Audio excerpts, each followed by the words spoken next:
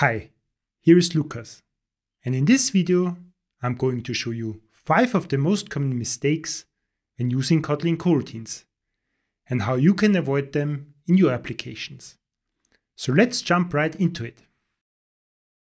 The examples in this video are taken from my GitHub repository that is called Kotlin Coroutine Use Cases on Android, which includes a lot of real-world use cases for coroutines in Android applications. I will add a link in the description if you want to check it out. Now, the first mistake that a lot of developers make is to actually switch the dispatcher when they call a suspend function from a library like retrofit or room. This is not necessary. On my screen here, you can see the view model of the first use case of our example repository.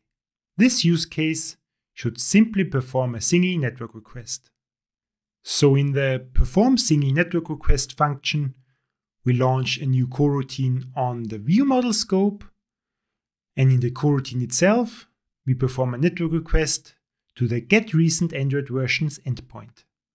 My example repository is using a mock API here in order to be able to mock different responses for certain endpoints.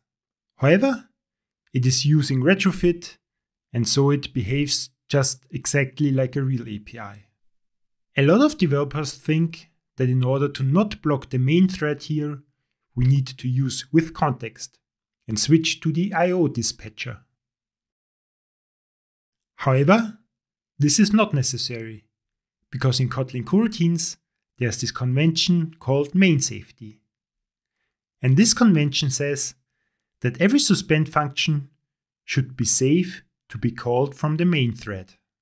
If the suspend function that we call needs to do something that would block the main thread, like performing a heavy computation, or like in our case here, perform a network request, the suspend function itself needs to make sure that this is done on a background thread. So it is not the responsibility of the caller of the suspend function to switch to a different dispatcher, but the responsibility of the suspend function itself. Of course, popular libraries like retrofit and room comply to the convention of main safety, so we can safely call the suspend functions that these libraries expose on the main thread. In your code base, you should also stick to the main safety convention and make sure that your suspend functions can safely be called from the main thread. So in our example here, we can safely remove the with context block again. Now, I have to admit that this mistake is not a big one. Your app will still work just fine if you have such unnecessary dispatcher switches in your application. However, besides that the code is not as efficient as it could be, it also makes the code harder to read because of unnecessary with context blocks. Let's now move on with mistake number 2. Now here we have a suspend function that is called calculate factorial of, which, calculates the factorial of a given number. And in the function body, we use with context to switch to the default dispatcher, which is fine because calculations should be performed with this kind of dispatcher. Afterwards, we declare a factorial variable, which is then multiplied with the loop counter in the for loop for every iteration to calculate the factorial. In the end, finally, the factorial result is returned. This function basically works fine, but it has a problem. Why? Well, let's first create a main function here. And in this main function, let's launch a new coroutine in which we call the calculate factorial of suspend function that I described before. If we run the app now, you can see that the correct factorial value is calculated. So what's the problem now? Well, the problem is that if we cancel the coroutine in which the calculation happens by canceling its job, and afterwards print out that the calculation was cancelled afterwards, and also add a short delay to give the coroutine a chance to start, and then execute the main function,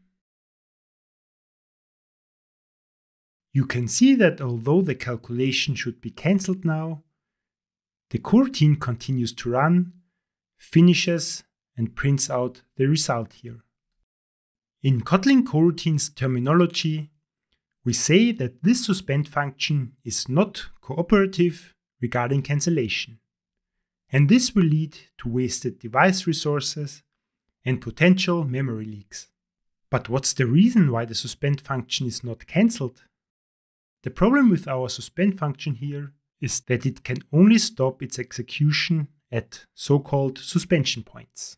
Suspension points are, for example, calls to suspension functions of the Kotlin standard library, like delay or with context. These functions will immediately throw a cancellation exception when the coroutine in which they are called are cancelled. So a suspension point would cancel the coroutine in which this calculation is performed. But since we don't call such a function here, we have to do this now. So in the for loop here, we could either call ensureActive or yield. If we open up the documentation of ensureActive, you can see that it ensures that the current scope is active. And if the job is no longer active, it throws a cancellation exception. So let's remove the call to yield and execute this program again. And as you can see, the calculation is now really cancelled, because now the result is not printed. Nice. Another possibility to make our function cooperative regarding cancellation here is to simply check if the job of the coroutine is still active. We therefore can use the isActive property of the scope of the coroutine.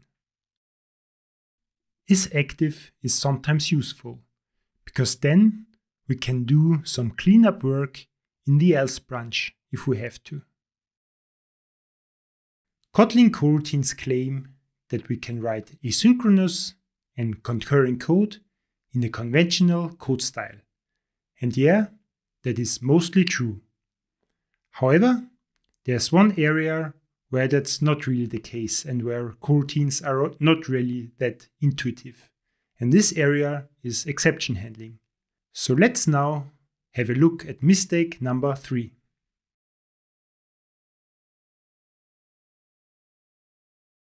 So here I also prepare the main function, and in the main function we launch a new coroutine, and in this coroutine we just throw an exception. Since Kotlin coroutines promise us that we can use conventional coding constructs, we simply use a try-catch and try to handle the exception.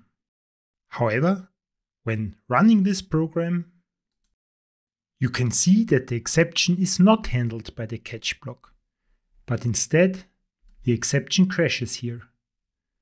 And this is strange. On the other hand, it should become clear why that's the case if we take a look at the print statement that we have here. You can see that the control flow in the main function already reaches our print statement, and only afterwards the app crashes. This is because our launch coroutine is started after the main function executes the print command. If our try-catch block would actually catch the exception, then the control flow would jump from the end of the main function to the beginning of the catch block, and that wouldn't actually make sense. So in order to handle the exception properly, the first thing that we can do is to move the try catch into the coroutine itself. And when we run the app again, the exception is handled and the app doesn't crash anymore. Another possibility to handle the exception would be to declare a coroutine exception handler.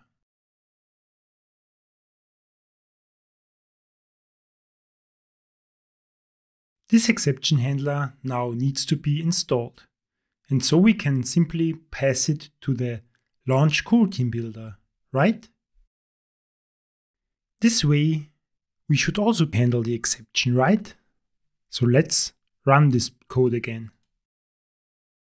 Oh wait, why does it crash again now?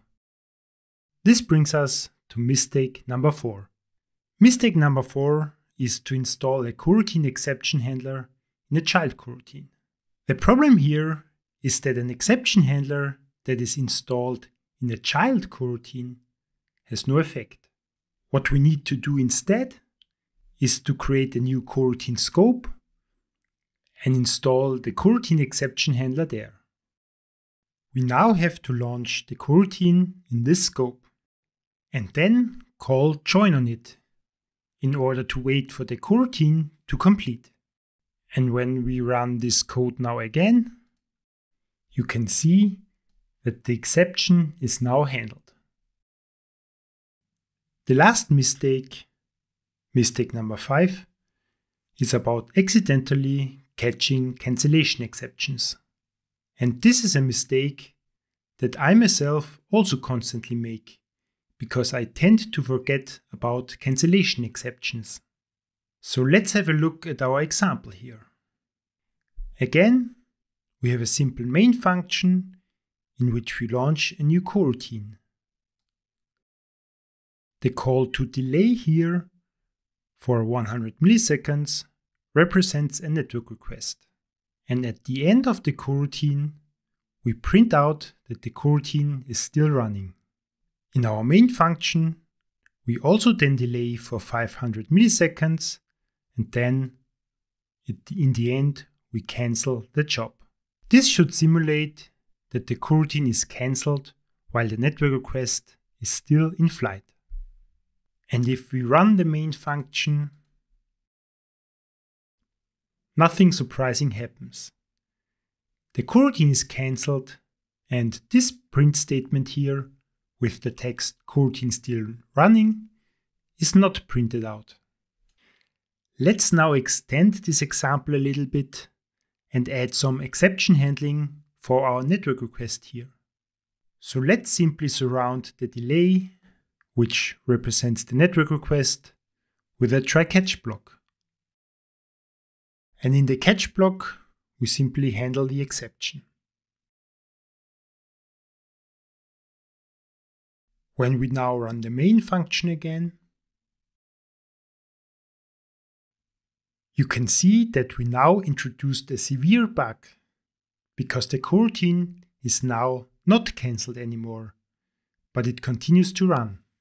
You can see this because this print statement here is executed and printed out here. So indeed, the coroutine doesn't stop its execution.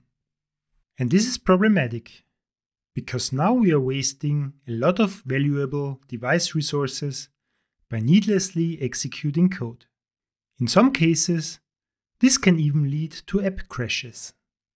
But why does the coroutine continue to run here?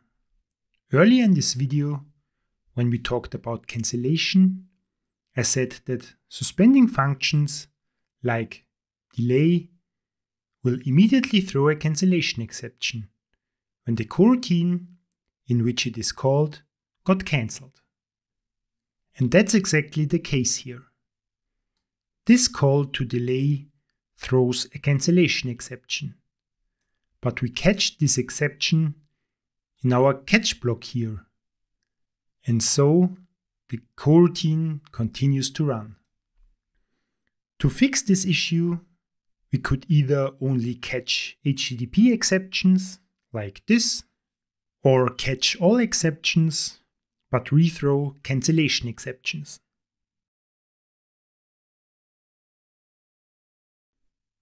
If we now run the main function again,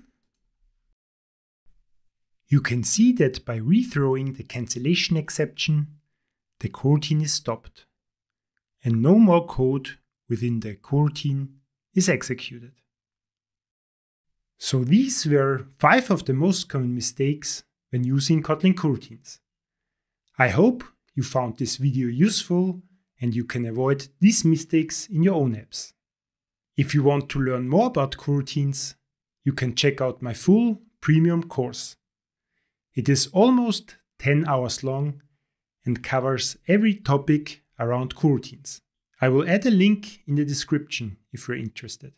Also, if you like this video, please give it a thumbs up and also subscribe to my channel to never miss a video in the future. So take care and see you soon.